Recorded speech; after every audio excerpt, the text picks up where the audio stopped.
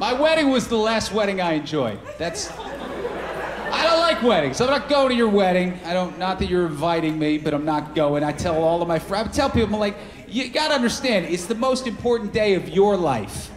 You know what day it is to everybody else? It's Saturday, and you're ruining the whole goddamn thing. Don't get me started on these people who get married on Sunday afternoons. Who raised these people? Do they think anybody wants to cha-cha slide at 2 in the afternoon on the Lord's Day? No.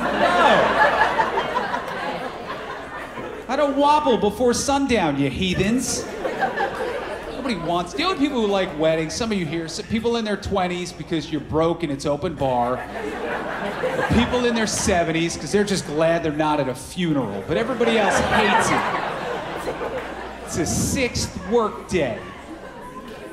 They're all day, these weddings. Ceremonies at 1, receptions at 6, because they gotta drive like 45 minutes to take their pictures in front of some barn. I hope it falls on the whole wedding party. I really do. It's rude. Because I gotta kill 4 hours while they're out there playing Farmer in the Dell. What am I supposed to do?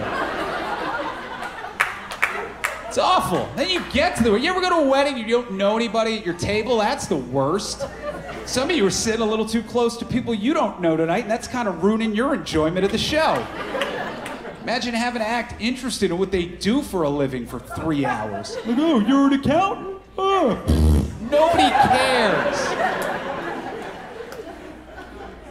Last wedding I went to, I sat with the guy who was throwing the after party. You ever sit with that meathead at a wedding? Guy who just pipes up midway through dinner. He's like, hey, you guys staying at the Best Western? Well, hey, when this is done, bring your wife, come up to room 301. We're gonna be partying all night long, okay? Really? What do you say, hun? Does that sound like fun? You want to lay around on a couple of queen beds with a bunch of other adults in shorts and flip-flops drinking canned beer? Yeah? Awesome, we're there. Want some help wheeling your cooler into the hotel, you hillbilly? And you people who do destination weddings, you can go straight to hell. Yeah. Yeah, dude, I'm definitely not going to Dominican Republic now, okay?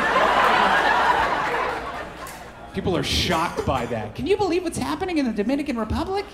Can I believe the place where my parents spend $600 a head for 12 days of unlimited food and booze with airfare included might pose some safety risks? Yeah, I can believe it. Yeah. Yeah, I can believe it.